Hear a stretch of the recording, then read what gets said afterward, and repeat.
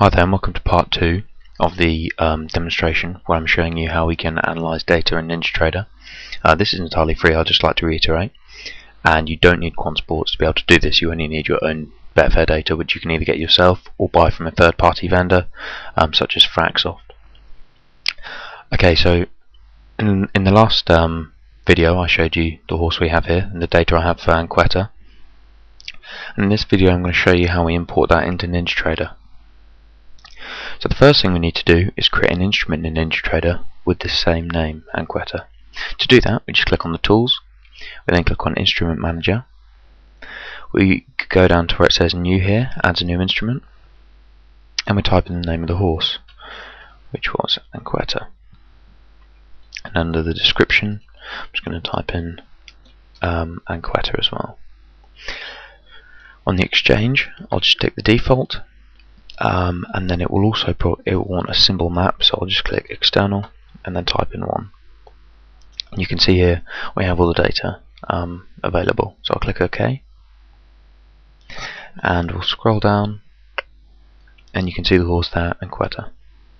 Now next what I'm going to do is I'm going to add it to my quant sports instrument list, and what this means is we can basically backtest a whole load of instruments in a single click. So I'm going to click on quant sports, and you can see here a few that I've done earlier, and then when Anqueta is selected, click the left pointing arrow and Anqueta gets mapped in. Sorry, I accidentally mapped 6A. If we click OK now, you can see that instrument's been created in that list. And now to import the data, we simply go Tools, Historical Data, and then we click Import. I'll find Anqueta with my trading, Betfair data, Ninjatrader, Anqueta, open. Do we wish to generate minute bar data? May as well. And then you'll see it says historical data imported successfully. And that's all that it needs to do, and we can check that that's gone in correctly if we just click File, New. We open up a chart, select from the quant sports list Anqueta. Now it's important to remember here that this data is from the, let me just double check, it's from the 13th of May, and today's the 31st of May. So I'm going to change this, and I'm going to go from the 13th of May, the 14th of May, back to the 13th of May. And I'm going to choose a tick chart just to see if the data's there. Click OK, and you can see here it automatically goes to where we have the data. Now this race went off at, well, the scheduled time was 10 minutes past 8.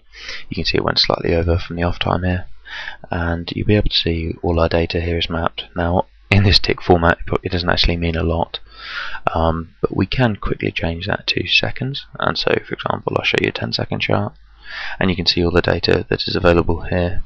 And if we click indicators, we select volumes, which is here, apply, you can then see the available data which we have. Now unfortunately, one of the things with Ninjatrader, which is not a problem on quant sports' behalf, is that if there's a volume of 0 matched over a certain interval, it automatically replaces that with 100.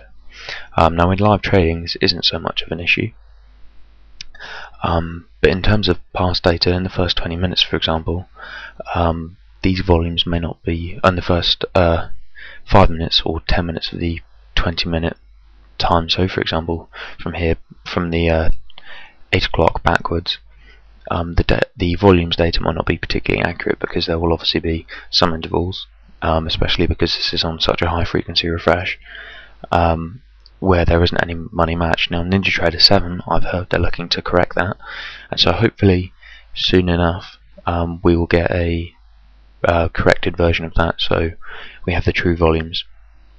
As I said, at the moment that's not something that I can do anything about. And you can see here that the chart is available and mapped on the 10-second time frame, and we can add indicators just to see what would have happened. So for example, if I wanted to use some of the more popular indicators here, so I'll use High Kanashi Smoothed, what else? I can use parabolic SAR. Yeah, that'll do for the moment. I'll just click apply, don't want to get it too complicated. And you can just see an example chart, how this would have happened if I was trading it live. And, you know, what the outcome might have been. And it just really enables you to get a better look and optimize your trading strategies in doing this. In the next part of the video, I'll show you how we can look at strategies. That is the automated strategies, and how we can optimize them for strict buy and sell signals. Thank you for watching.